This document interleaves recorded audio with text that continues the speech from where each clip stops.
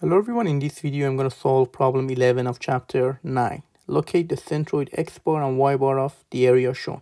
So the equation for the centroid of an area, x bar is x tilde dA over dA, and for y bar is y tilde dA over dA. So x tilde and y tilde are the centroid of my differential element. So I need to select my differential element. I'm going to find the centroid of an area, so my differential element has to be an area. I'm going to select this rectangle as my differential element. So my first task is to find the centroid of this rectangle. The centroid of a rectangle is its center.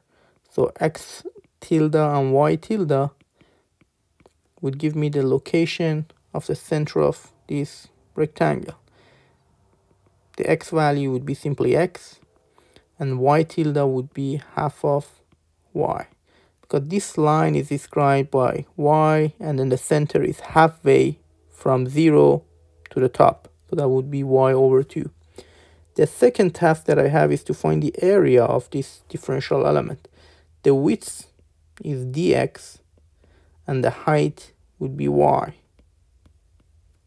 So the area of a rectangle is height times width, y dx. Now that I have the area and x tilde and y tilde, I can go to my equations and solve for x bar and y bar. According to the equation, x bar is x tilde dA over dA.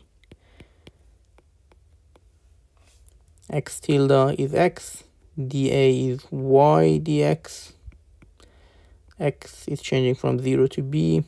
Similarly here, y dx. Because y is function of x, I need to replace it with the equation for y. Here the equation is given, h over b squared times x squared.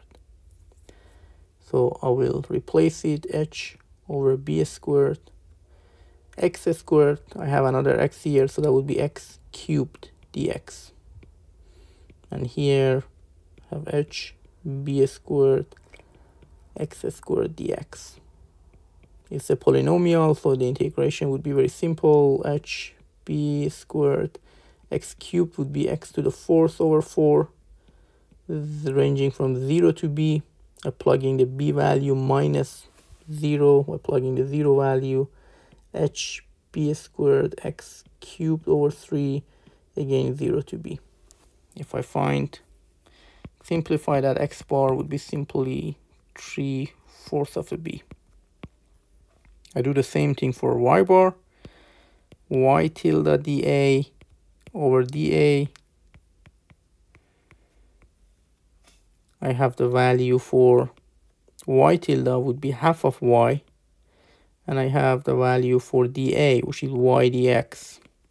The denominator is the same as for y bar and x bar. The denominator would be hb3. That's the value that we'll find here. So I just expand the numerator. So I have half comes out of integration. I have y squared, so h squared b to the 4th x to the 4th dx. After integration, these are constant value. Remember, we have 1 over 2 here as well. X to the 5th over 5. The range is 0 to b. And then at the end, y bar would be 3 over 10 h. So our centroid, x bar and y bar,